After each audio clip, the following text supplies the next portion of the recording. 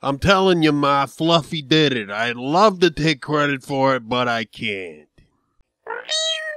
Now, Douglas, we know that Fluffy's never been that ambitious with his creations.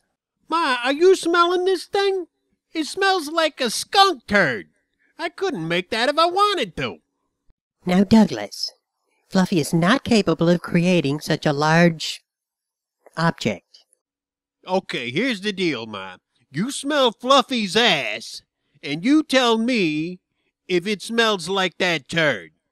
Then, if you think it don't, then smell my ass, and tell me if that smells like the turd. That's enough, Douglas. Now I'm going to send you to your room. You are dead to me, Fluffy. I swear to God I'm gonna get even with you.